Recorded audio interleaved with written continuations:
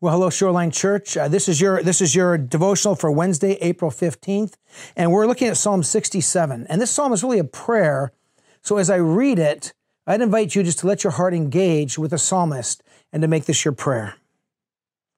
Psalm 67, beginning in verse 1. May God be gracious to us and bless us, and make his face shine on us, so that your ways may be known on earth, your salvation among all nations.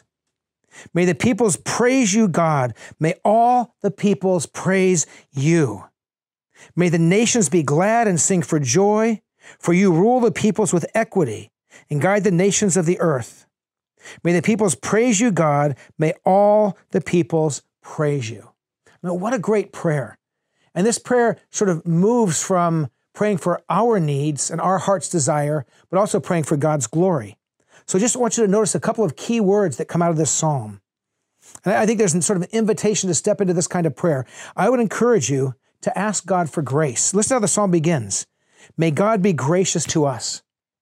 I encourage you to ask God, God, may I experience your grace. Be gracious to me and those I love. There's nothing wrong with praying for God to pour out his grace upon you, because God loves to do that. He is a God of amazing grace.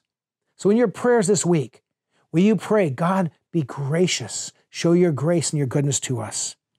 And then the second one is even a little bit of a bolder prayer, to ask God for blessing. Listen to what the psalmist says. May God be gracious to us and bless us, and make his face shine on us. Isn't that a beautiful picture? God, would you give us your blessing? Would you show us your grace? And God, let your face shine on your children. I want to challenge you that you would pray and say, God, I ask for your blessing. Now, here's the important thing. We don't raise a fist and say, God, you must bless me. We don't tell God exactly how to bless us. That's up to God. But we worship a God who loves to delight his children and to bring blessing and joy to them. So would you pray for God's blessing and for God's face to shine his light of his presence on you this day? And then the psalm, the end of the portion we looked at there really talks about us being a witness to shine the light of God to the world. The psalmist says, as God, as you bless us, as your face shines on us, as your grace comes upon us, we in turn reflect the light of Jesus, the light of God's glory, the presence of the Spirit to the world. That's what Christians do.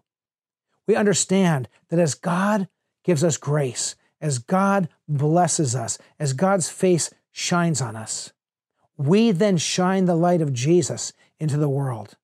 These blessings aren't just for us. Like Abraham learned in the Old Testament, God blessed him to be a blessing to all the earth.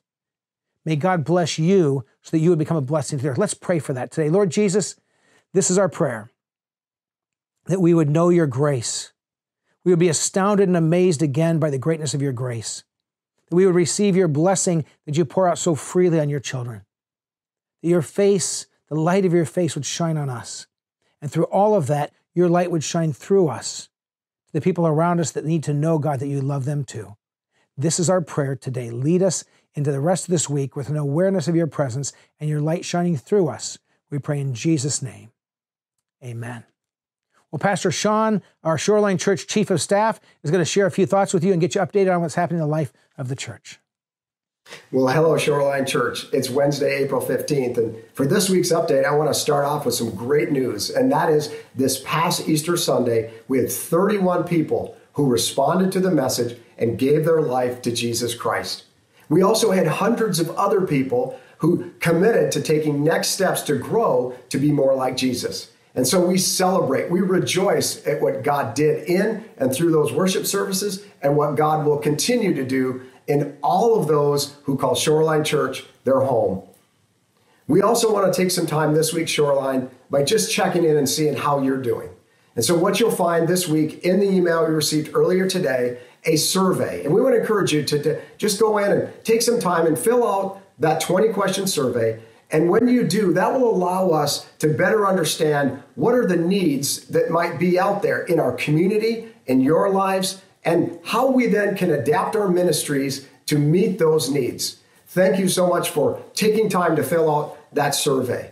I also want to encourage you to be a participant in tonight's first ever Shoreline webinar. So tonight from 7 to 8 p.m., Pastor Dennis will be leading a discussion on social isolation. What does it mean to live in social isolation? What are the impacts and what are the effects? And most importantly, Pastor Dennis is going to share with us some practical tips and tools for how we can navigate life in these really difficult and challenging, uncertain times. In Shoreline, we continue to have people ask how I can help. What can I do to help those in our local community and those who are in need?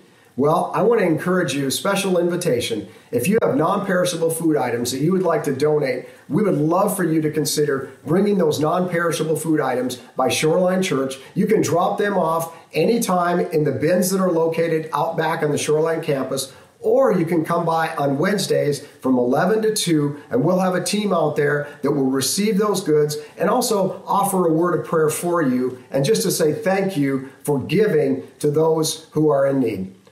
Well, that's our update for this week, Shoreline Church. I want to encourage you to stay healthy, stay strong, and stay connected. God bless you and have a great week.